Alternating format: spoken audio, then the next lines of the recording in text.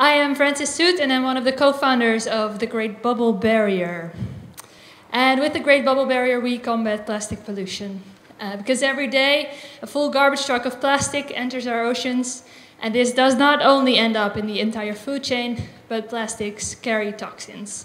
And furthermore, latest research has shown that it also emits greenhouse gases when it degrades in the oceans, like ethylene and CO2.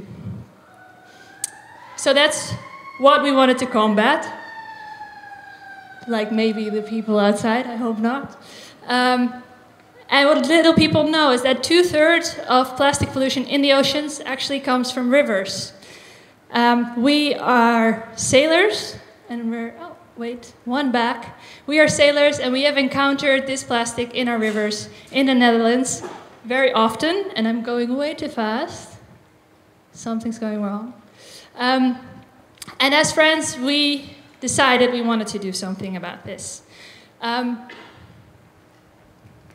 There's something not going right with my presentation, but I hope you all can still follow.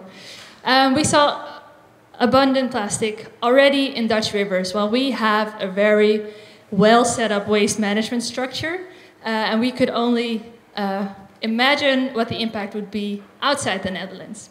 So we were on a mission to combat plastic in our rivers, and that's when we started the Great Bubble Barrier. So what is the Great Bubble Barrier? It's basically a tube that you place on the bottom of a river. The tube has holes in it. You press compressed air through those holes and you get a bubble curtain.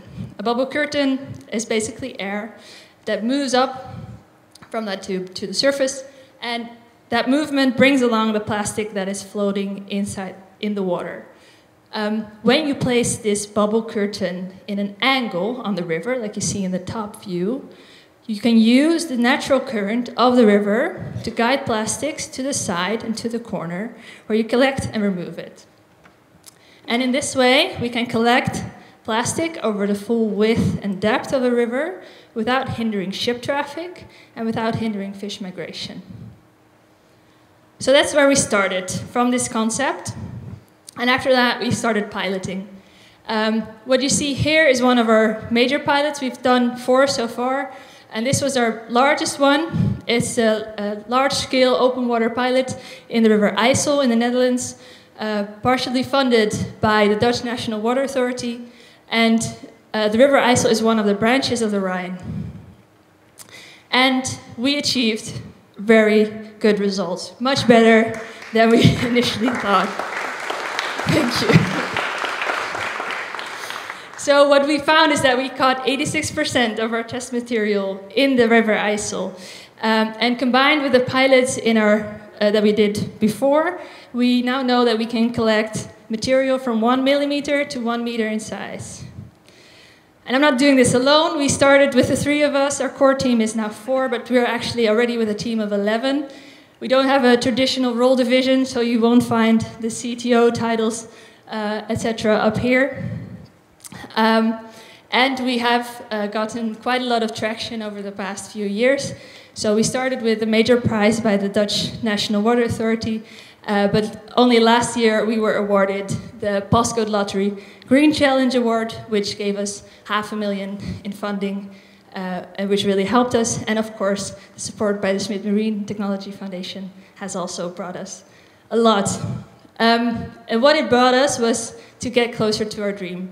And our dream is to have an impact on global plastic emissions in rivers. We have started in the Netherlands, which is the delta of Europe, so good place to start. And we are currently deploying a few systems there, but we are also already working on our first systems outside of the Netherlands.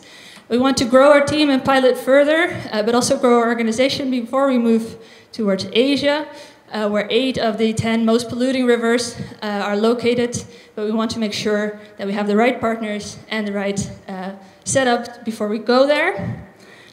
So if you want to help us in this mission, please come find me. We're also upstairs, and you can also find us on the socials, of course.